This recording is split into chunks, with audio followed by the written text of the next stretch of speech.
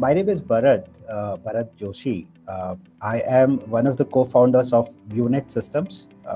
I have around 22 plus years of experience in software industry now, and we just started Unit around 6 years back. As part of We were part of Infosys before that for almost 14 15 years, and the three of us came out of Infosys and started Unit with a vision of creating a globally loved software product company from India. So that has been the vision which has been driving all of us at Unit to make sure that we put India onto the world map, and to be known as good as what it is known for software services, should be known for software products as well.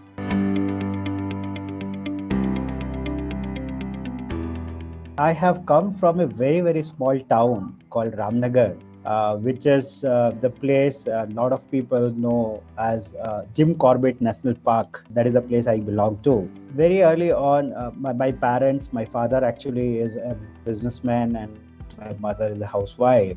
Medium sort of thing, because in my town at the time there was no English medium schools, right? So I did my 10th and 12th from UP board, right? And then I joined a engineering college called HBTI, Harcourt Butler Technological Institute, which is one of the oldest engineering college in India, right? It is in Kanpur.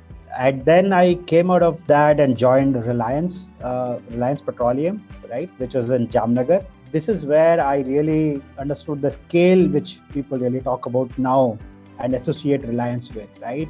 Mr. Dhirubhai and Mr. Mukesh Ambani actually thought of creating a world largest grassroots level refining, right, in India, which was really unheard of, or which was somebody would not have really think that something like that is possible, right? So I experienced that.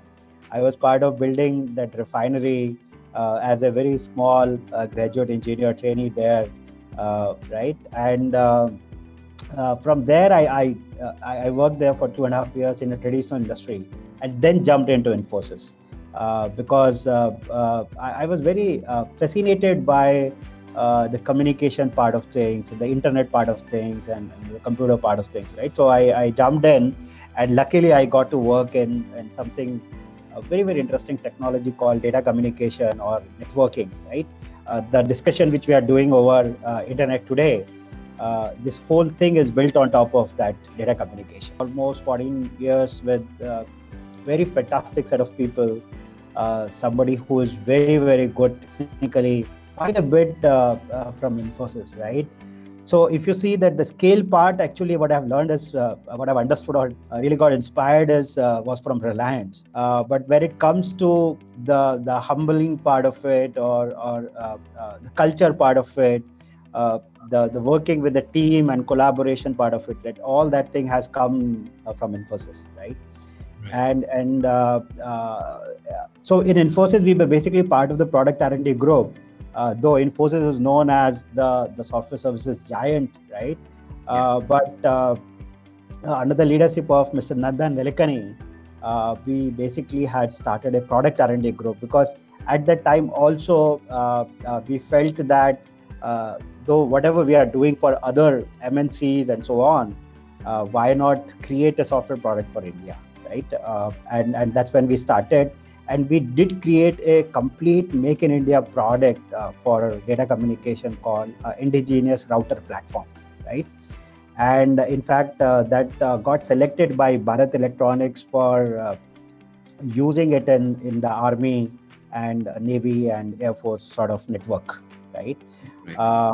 In 2014, we came out of Infosys and started Unit again with the same vision of creating a globally loved world-class software product from India, right? And that's what we have been working at tirelessly with all the great folks who have joined us in this journey. Yeah, so that is what I've been doing. Yeah. I actually interacted with the person who was in charge for Reliance Jamnagar plant. That was HRM, we used to call him. That is Hital Ram Vishwani. Right. He is the cousin brother of Mr. Mukesh Ambani. and who was in charge of the Reliance Petroleum. So the work I was doing for Reliance at the time, I had to give him a presentation. Just imagine a 1.5 years old experienced guy giving a presentation to some somebody who basically was at that level, right? So it was fantastic experience. Yeah, actually, in '98 we just started. In '99 we just started having Hotmail.com mail IDs. Yeah. And there was a site called 123india.com. So there are only a couple of them at that time.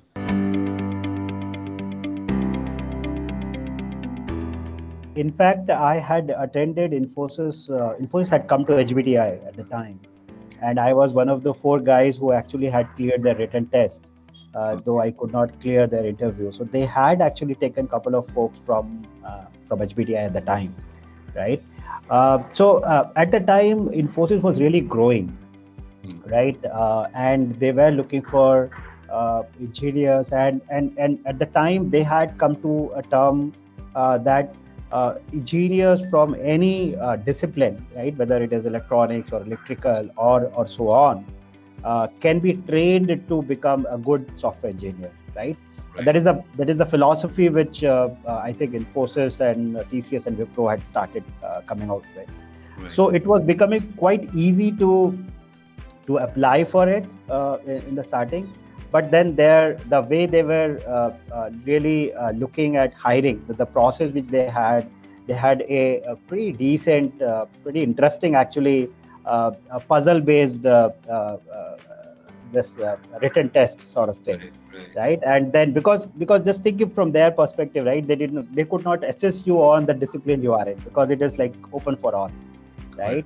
And similarly, their interview phase also was quite interesting. So if you are a good logically thinking person, right, it was quite easy to get through that, right? So what really happened is that for me, the way that it worked for me was that we were in Reliance for 2.5 years, right? And during this time, the refinery, the construction, the implementation was happening, comes to almost a close. And whenever a big plant gets into steady state, the amount of work which you have been doing before that reduces to like almost 10%, right? Because they do not let you touch anything after that, because things are in production, right? And then everybody started looking at options, what to do next, right? And a couple of my friends started going for MBAs and so on. And I was not very much interested on the management side of things.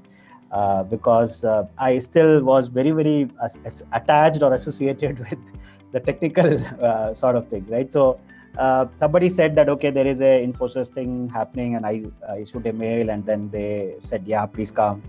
And that's how really thing happened. So it was quite easy, but yeah, the process they follow, the thing they do. In fact, some of the processes we are following in unit as well. I mean, I really become, you can call it enamored, or really fascinating for me, that how do you identify a person who you are going to bring into your team, right, and is able to take up the job which you are looking at. And I still feel and I believe that logical reasoning, right, and thinking something logically is really at the top.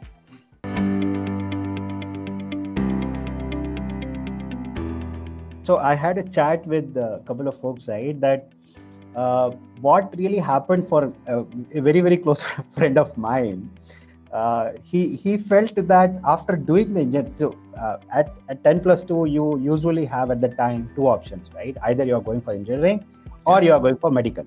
I mean, if you really want to, if you are really a good student, right? Somebody who is really scoring good marks in either biology or maths, right? So a lot of people actually get into engineering because these are the only 2 options which people felt, or their parents associated, that yes, if my kid goes into engineering, then it will become successful in life, sort of thing, right? But after going through those 4 years of engineering and then 1 or 2 years of work, so by the way, the work which you do even after engineering has nothing to do with engineering most of the time, right? Okay. So that is a very big gap between our way we teach our engineers and then the work we expect out of them once they come out, right? So my one of my best friend actually got into this that I am not built for it, right? I mean, I cannot do this sort of thing, right? And he started claiming that the 2 years which he spent in Reliance with me was he has actually undone his engineering. So now he has to figure out what he wants to do, and he felt that he is good at non-engineering stuff, right? Where you want to given a project, you want to complete that, and you look at business aspect rather than the so that is one of the reason. And there was another friend of mine who did it from ISB, and I worked very closely with him in Infosys, and his reason was pretty simple. See, Bharat, you really like what you do, or I can see it with in your face that you are really enjoying what you're doing, and I really don't. Right? I mean, I cannot see myself doing this for next like some 10 years or 15 years and so on. So I need to figure out what I am good at, or what I would like to do, for which I can do for quite some time, right? So his reasoning was that from that perspective. Yeah. So I mean, different people have some people really go for, okay, if I do an MBA and I have a degree, dual degree sort of thing, might give me better hike or better path to whatever they are looking. Perspective, it has always been that, okay, I do not want to get into sort of I am more a 1-0 sort of guy, right? Either it is working, it is not working. The gray area sort of things people talk about. Yeah.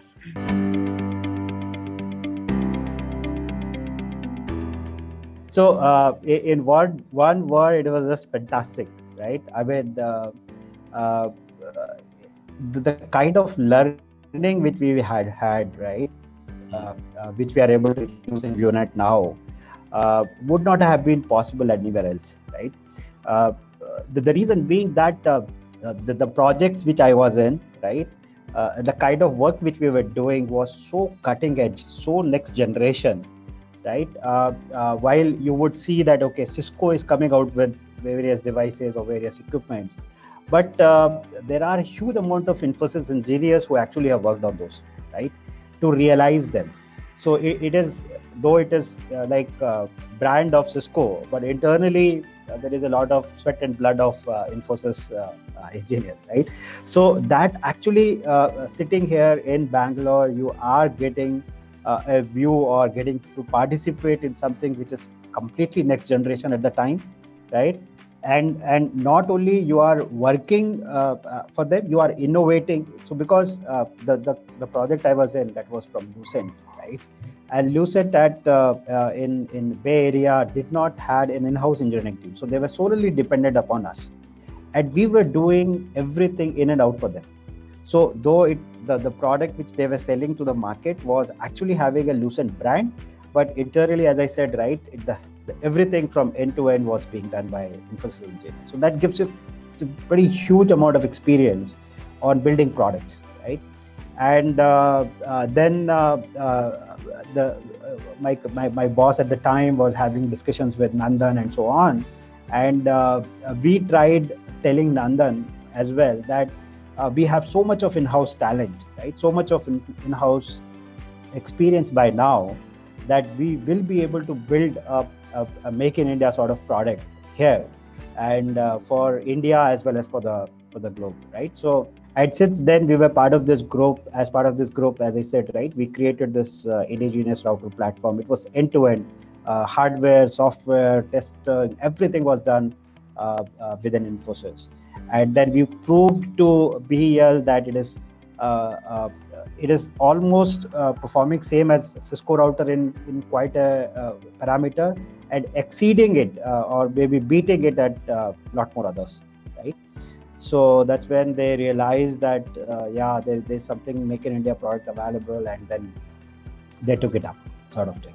So multiple learnings have been happened in Infosys. Technical learning has been amazing. I was one of the guys who actually participated in international standards from Infosys. There are the discussion which we are having over internet. There is a standard organization called IETF, Internet Engineering Task Force, which decide or which creates those standards on top of which this whole technology works. I was maybe the only guy who got a chance to work on those standards through Infosys, right? So got real good exposure in various things. What we could learn from Infosys. So starting with working with the US customer, exposing to the next generation technologies, to building a scalable, reliable, enterprise-grade product for as a Make in India product, right? And then coming out of it that experience and starting to.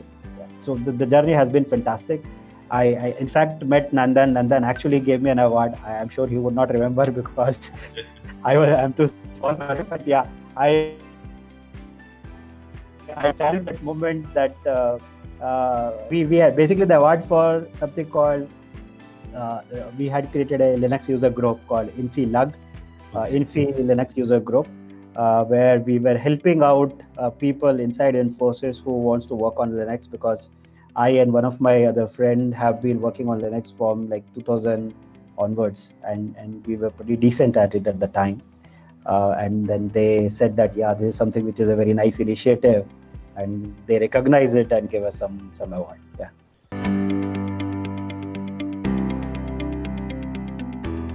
So let me quickly put a disclaimer at the front, right? So a lot of people are talking about AI, ML, big data, and so on, but there are a lot of hypes around it, because people have suddenly become very excited that there are just too many possibilities or probabilities out there if we use AI, right? But one thing what we have realized after working on this field for last 5-6 years and working with customers closely and so on, that it needs to be applied to use cases, right? You cannot generalize it. There are AI which does very good at in general, you would have seen, right, that you buy something in Amazon, right, and it suddenly gives you 5 recommendations, or people who bought this, or so on, right? It also is able to there are a lot of other sites which uses it for providing ads on retail things. You go to one site, or you go to Google and do some search, and then suddenly you go to another site and see an ad for that, right? Correct. So what is really happening is that there is a use case there which people are trying to solve, right?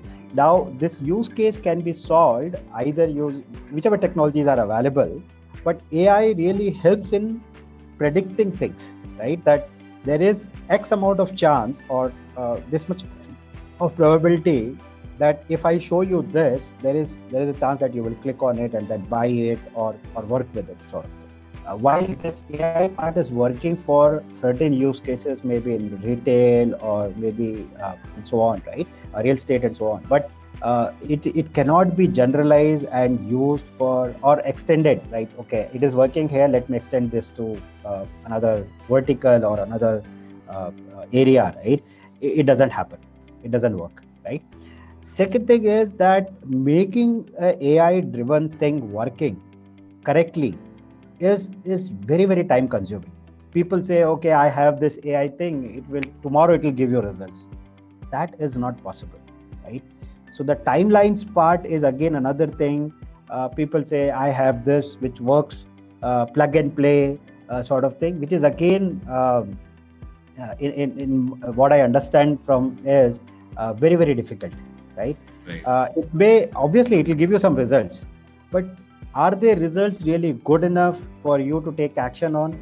Are their results really the right results, right? There has to be a feedback loop which goes to your whole software, which start using those. So as a human, you have to tell, okay, this result is good, this result is bad, right? And that learning has to go back to the software, so that next time it will be able to give you better results, right? And it doesn't happen in day one, right? It does take time. I still feel that AI actually, or big data part, right, is actually pretty good, and it will come into mainstream in future.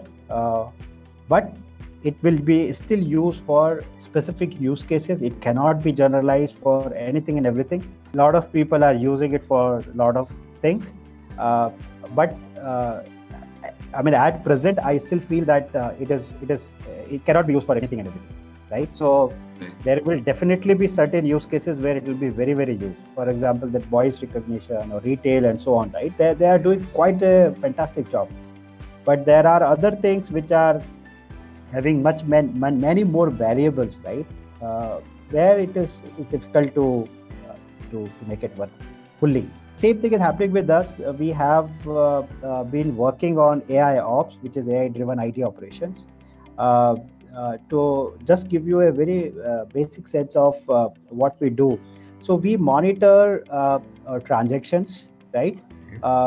You would be making, let's say nowadays nobody is actually opening their wallets, right? They're opening all their mobile phones. So you make a transaction, it hits your bank, and then it does something internally, then either credit or debit happens from your bank account, right? Correct. So we monitor this transaction when it hits the bank. So okay. Bank has a pretty complex infrastructure which have this application hosted. So for example, UPI you are working with, it will have a UPI application, and then it will have a lot of logic with different applications internally to make that transaction successful, right? So what we do is we monitor this infrastructure. We tell bank, our product tell bank that, okay, X amount of transactions have come and they have either successful or failed. If they failed, where they failed, how much time they took, and so on, right? Which helps banks in figuring out where the failure points are, correct them quickly so that people's transactions can go through and so on. Trying to bring in AI into mix of things, predicting when number of transactions may go high, when there may be failures, right? Helping customer become more proactive and making sure that their customers' transactions always goes through in time. Getting data, getting feedback. So yeah, it's quite complex, but yeah, it will take time. So let me give you a couple of more lines so that will help you understand. So basically, what AI is artificial intelligence, they call it, or they use other word called machine learning. It keeps track of what you are doing. So let's say if you are working with a web application like Amazon or Flipkart and so on, they try to keep a track of what you have been doing, when you log in, when you log out, or when you buy something, what all do you look at, right? So they sort of create a baseline, right? Then in last 3 months, Danish had come to let's say Danish always buy this perfume or this book or this kind of books and so on, right? So they create a Danish's activities are, and then using those they start predicting, and then they have logics or internally that machine has learned all this, so they are able to put together a page to you that yes, this is what most likely you will see, right? Spotify does it very well. They basically figure out what type of songs you have been listening at what time of the day, and then they create that playlist for you or give you that, okay, this is what you generally listen, so please this is what you would want to listen, like create a baseline sort of thing. So this is one part of it. Second is that the prediction part of it, you would have seen, right, that people say that today's rents, right, let's take a case of rents in Bangalore. Before COVID environment, they have been increasing. So they will take data for, let's say, last 5 years, and then they will say that, okay, it has been going in this line. It may be a slope of, let's say, 15%, right? 15 degree slope. And then they will figure out all the factors which might be impacting this rent. And then they will come up with a algebraic equation, right? Each parameter which is impacting the outcome, which is rent, right? It could be location, it could be people's salary, it could be let's say new metro coming in and so on, and then they will predict at a specific point of time what the rent would be in a given year. Few years data, and then try to extrapolate it based on equation. That is what AI or ML is all about. It is you would have heard, right, x plus ay is equal to b sort of thing. Right, It's right. exactly that. The only thing is that the number of parameters which can be variable are just huge or unlimited sometimes. And Yes, then you give a feedback to this algebraic equation, and yes. that algebraic equation changes based on your feedback, whether it is good, bad, ugly, or very good sort of thing.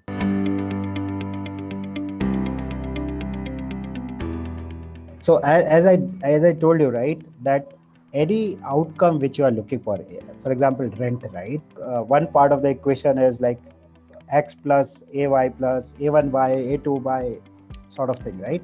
So if you have, if you have a very very simple one, for example, rent actually varies because of location, right? So you will have only one location. Based on location, you can decide what the rent could be, right? So the equation will be very simple. But if you have, let's say, 1,000 such variables, right? And those 1,000 variables may have 1,000 such constants or changes. It is different for you, different for me, different for everybody, right? So the amount of processing required to come up with that algebraic sort of equation, right? I mean, in ML terminology, it is called model, Okay. right? So a model. So finally, what AI or ML gives you is a model, which basically takes certain inputs and gives you an outcome, right? So here, in the case of rent, the inputs are like location, your salary, or 1,000 different things, and outcome would be to predict what could be the rent in this area, right? Correct. So processing these set of thing, 1,000 set of things, and finding a relation in it, and then coming out of with that algebraic equation sort of thing, is what takes huge amount of time, because you have to process it, you have to compare those 1,000 with 1,000 things, right?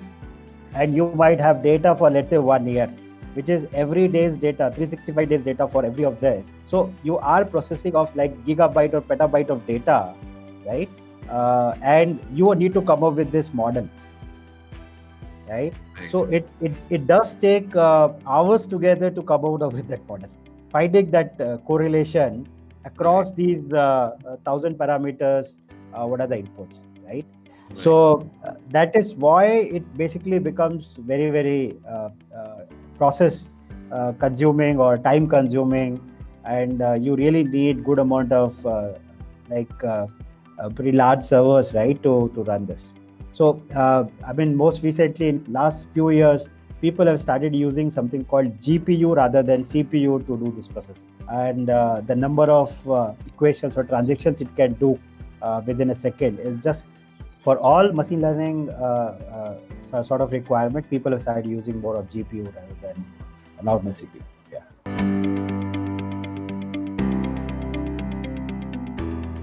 So see, at the time when I joined Infosys, before Infosys, I was actually a power electrical engineer, which was working on substations, 440 volt, 11 kV, and 33 kV, and so on, right?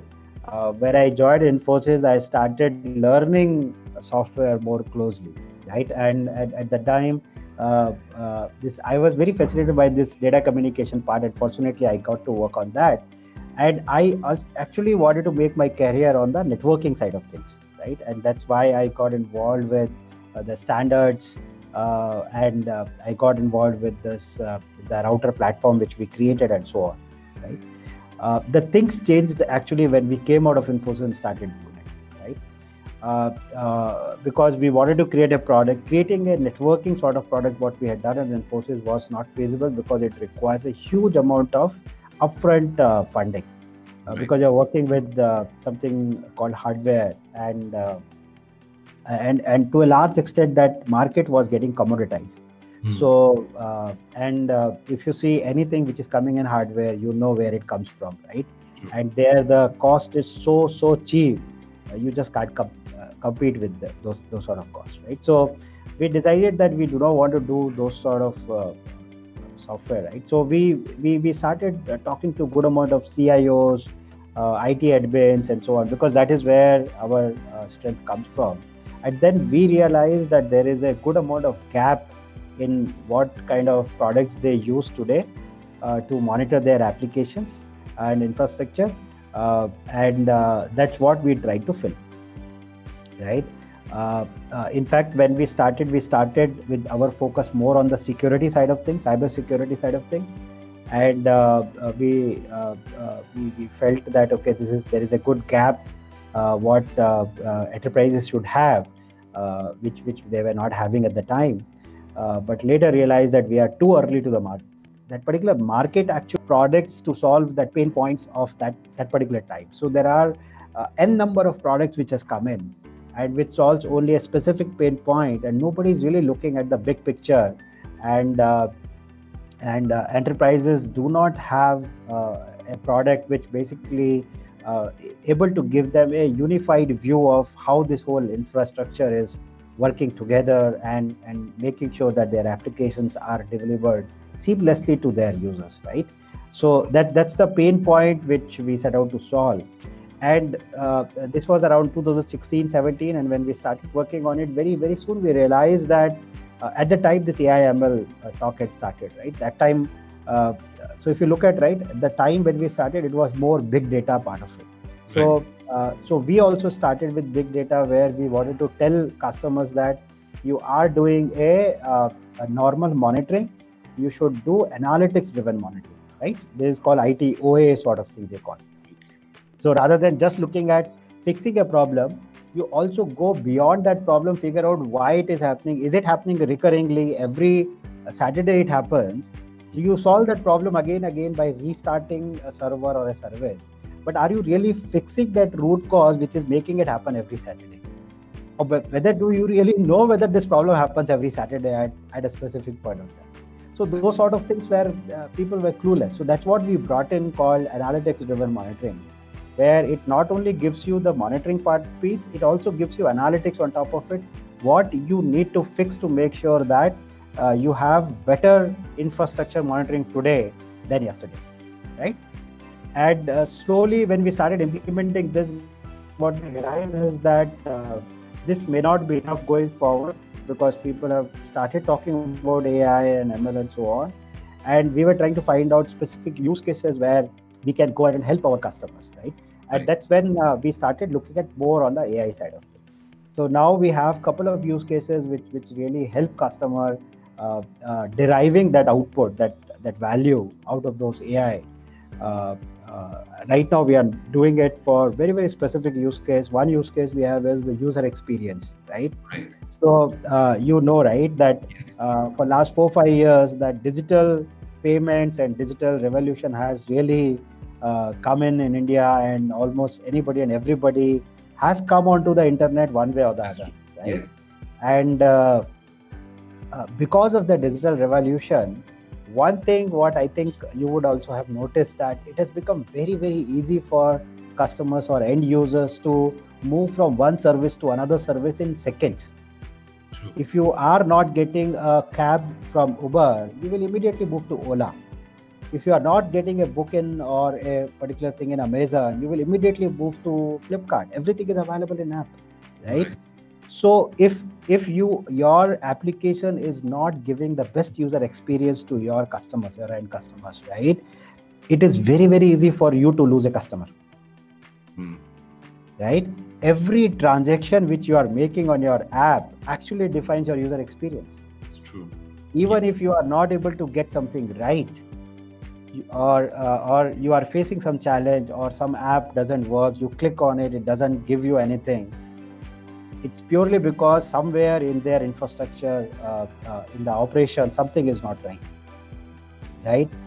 And that is where we have been telling our customers now that you have to have a view to your user experience, because that is what should drive the whole thing, what you are trying to do internally. Everything should point to that user experience. If your user experience is not good, how much ever good your IT operations or whatever you have, you are bound to lose, right? And that's what we have brought in the AI model. Right now it is on statistical model, and it is going towards AI now, where we will not only show them what their current user experience is, we will also predict what it is going to be. in near future. And the prediction, that the other challenge with prediction is, if it is you are predictive for last 5 minutes, next 5 minutes, you will do much better than you are predicting for next 5 years, 5 hours. Okay. Right? So we do prediction for next half an hour or 1 hour, where they get enough time to fix that prediction. If at all prediction says that, okay, something is going to go wrong.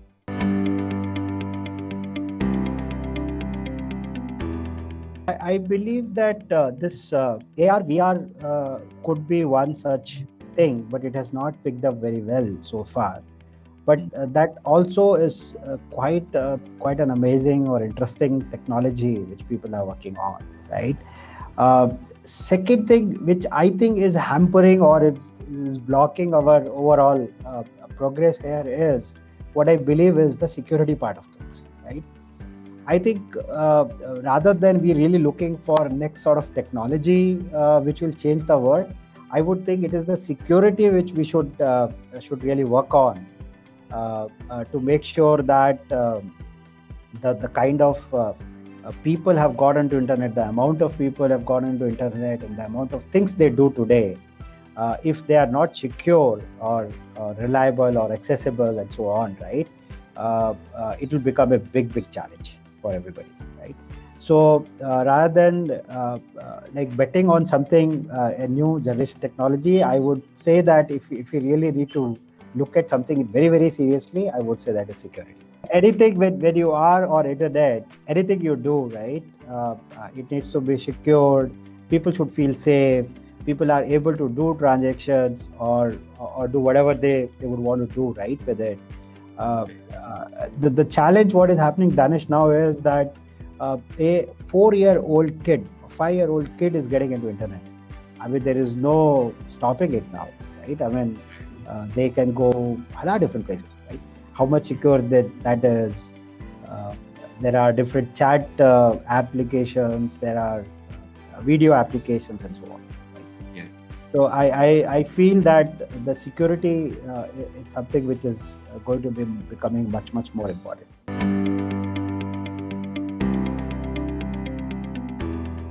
No, I think I am very simple person. So most of my close friends would definitely know. But there are a lot of people whom I talk to, interact with.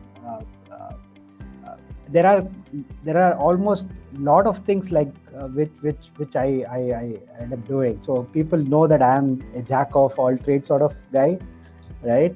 I can play almost all sort of games at a decent level, where I can play with like intermediary sort of thing, table tennis, badminton, football, and so on, right? And I am a big book lover. I can read anything which is available. I mean, I don't feel like, okay, I need to restrict myself to only fiction or only business book. I have started pushing myself to read more business books rather than fictions, but I am big on fictions. Similarly, I am a movie buff. I am actually big on movies. I keep watching whatever comes to my hand, right? So yeah, I do a lot of different things, and most of my close friends know a lot. So there are people who believes if there is a table tennis table available somewhere, Bharat will be very close.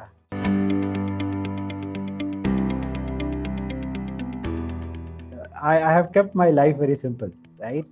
Earlier, I used to worry about, codes used to come in my dream, that, okay, at morning, I will be able to solve some of it, right?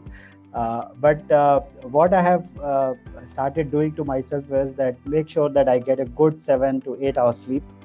How much ever the problems are, whatever is happening, I always say that, okay, there is another day available. And I am not doing something where somebody's life is at stake. I'm not creating something which is into a rocket sort of thing where people are going in it or somebody's life dependent on it, right? That somebody will die because something doesn't work. So I am not into that. So thankfully, I am away from that. So This is something which is very, very important for me. I want to make sure that I sleep 7 to 8 hours and be ready for the next day. Yeah.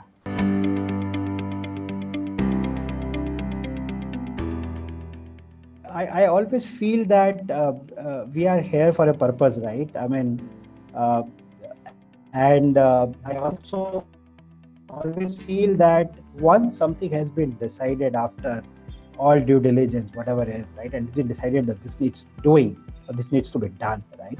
I would want to always go behind and make sure that it is done. And after completing that, the kind of impact it has and the kind of value it brings to anybody who is associated with that work, right, is what gives me the most satisfaction.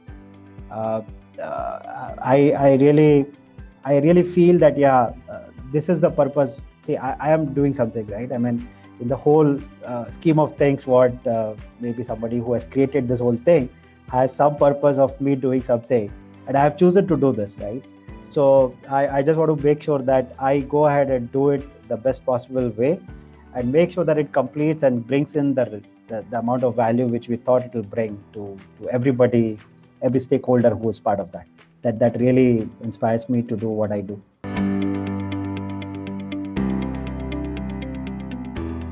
Actually, I would not want to change anything as such, because I felt I have done everything what I wanted to do at different point of time, right?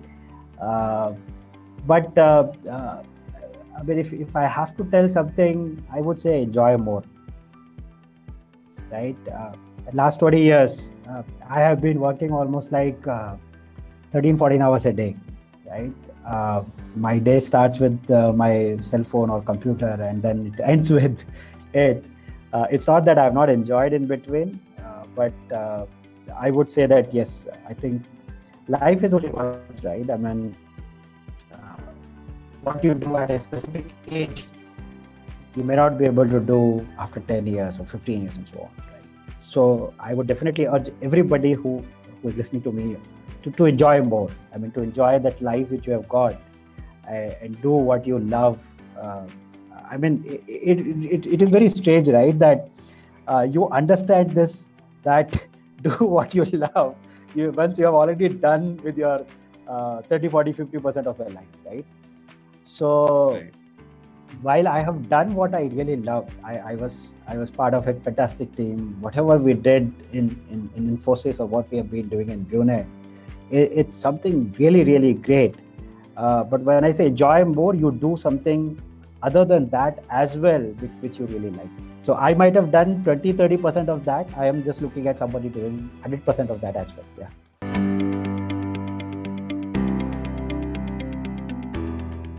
Actually, that before and after has not happened much. But what I believe is the family is the most important thing in life. How much ever work you do, how much ever fame you get, how much ever money you make, at the end of it, it is those 10, 15, 20, 30 people you have in your life, which we call family, are the most important. If you are not taking care of them, or if they are not happy or you are not happy, then this whole thing, whatever you have been living for last whatever number of years, right, is a complete waste, is what I feel. So the learning has been that you must make sure, or you go that extra mile to make sure that you keep that family together, right? It's not that it has not happened for me. I have been away from my parents, my family, who is still at Ramnagar, right? So what I feel that there is a gap. That gap actually, everybody should make sure that that gap doesn't happen or doesn't become bigger. Obviously, there will be a gap because you are living at two different places, but at the heart, at the mind, you should be together, and you should make sure that you take care of that part religiously, diligently, and do a lot of efforts on that.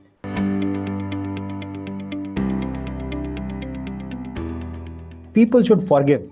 The problem actually in the today's world is we take everything to the heart, and we start believing that assumptions and presumptions are a big factor to that. I mean, there are a lot of if you go to internet, right? There are a lot of memes or things people do, right? And which very clearly shows that people are not looking it from the other person's point of view. And a lot of time you make assumptions ki boss, the person actually wants bad for you, Right. right? But that is not the case, because that person actually is not even thinking in that direction or doing anything in that direction, right? So I believe that people should forgive much faster, much easier, and that will I believe that will make the world much better place than what we are.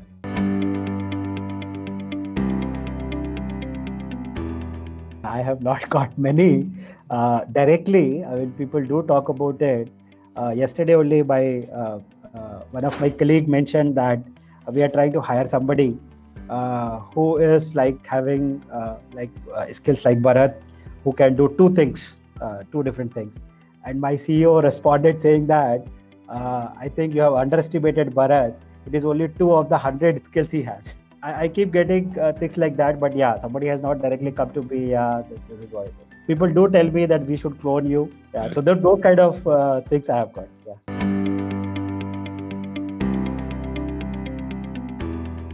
The first one will be Bill Gates, right? I would definitely want to meet him if at all possible. I really admire him for what he did with Microsoft, right? And second would be Narendra Modi. I do admire him for what he has been doing for India. Third could be Subhash Chandra Bose. Because he was the person. I mean, people talk about that really brought independence to India. So I always wanted to know what really motivate him, or what were the reasons why he went into that Azad Hind Force and so on.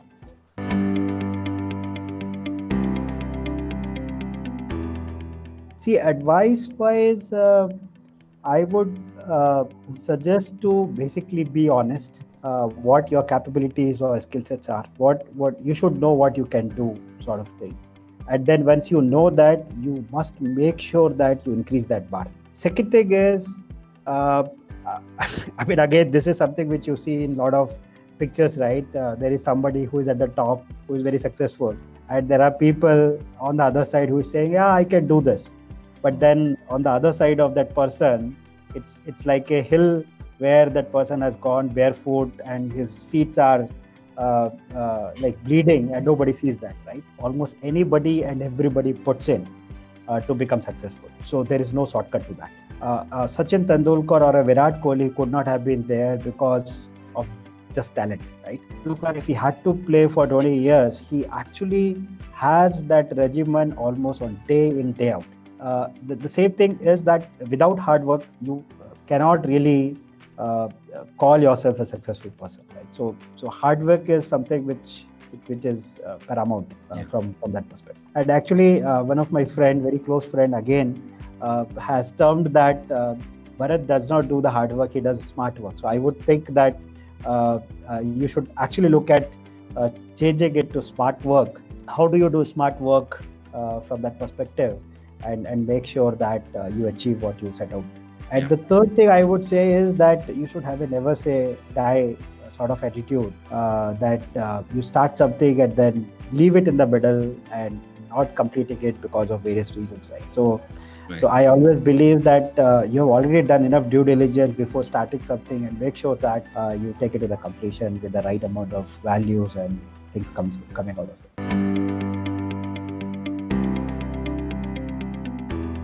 I am on LinkedIn. People can definitely reach out to me through that. This is another thing which I try doing. I try to respond to anybody and everybody who tries to connect with me and need some help on anything, right? I will definitely try to help as much as I can, given the time schedule I have, or the person who is asking a specific question where I have done something in life, I can add value. I just do not want to generally give gyan sitting somewhere. If I've really done something, I will definitely be able to help.